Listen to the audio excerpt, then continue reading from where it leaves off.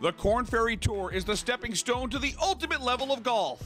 Two Shore Conference products took that step and earned PGA Tour cards in 2024. Little Silver's Chris Gotterup and Middletown's Ryan McCormick both finished in the top 30 to earn full-time status next year on the PGA. We caught up with the duo when the Korn Ferry Tour stopped in New Jersey in August. Both golfers finished 8 under par at the Magnet Championship in Jackson.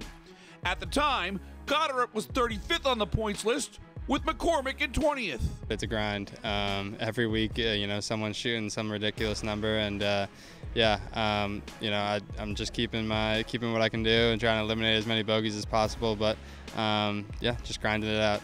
Gotterup did just that as he vaulted 12 spots over the final 5 weeks to finish 23rd, sealing his spot on tour with a birdie on 18 at the Korn Ferry Tour Championship in Indiana. With his brother Patrick on the bag as his caddy, the Gotterup family was understandably emotional, knowing how hard it is to reach the PGA.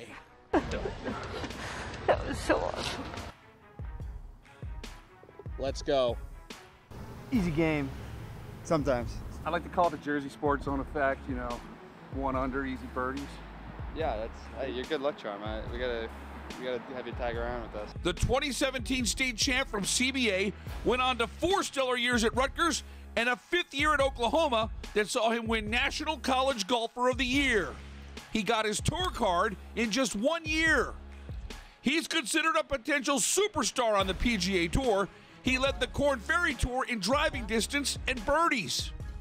His college accomplishments gave him a taste of the PGA Tour in 2022 when he won over $500,000 in prize money, highlighted by a top 5 finish at the John Deere Classic. That's what I'm grinding for, a chance to just showcase my stuff on the best level. I've had a taste of it, which makes it even more, meaningful for me. McCormick's path is very different. A 2012 graduate of Modern Day Prep, Ryan went on to win a Big East championship at St. John's University. From raising money to play early in his pro career to falling just short of making the PGA a year ago, McCormick finally gets his chance to play with the world's best after 10 years of professional golf. It's definitely been a challenge the last couple of years, ending the way it has. I mean, that's why we all play out here. That's why I work so hard to be able to have that opportunity. So I'm looking forward to that opportunity here.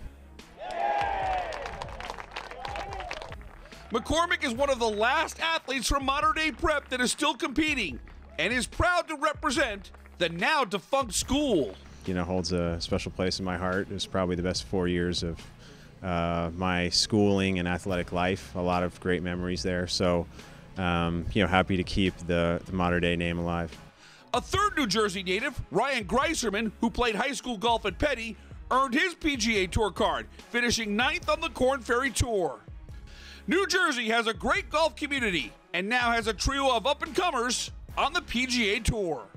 Reporting for Jersey Sports Zone, I'm Rich Crampanis.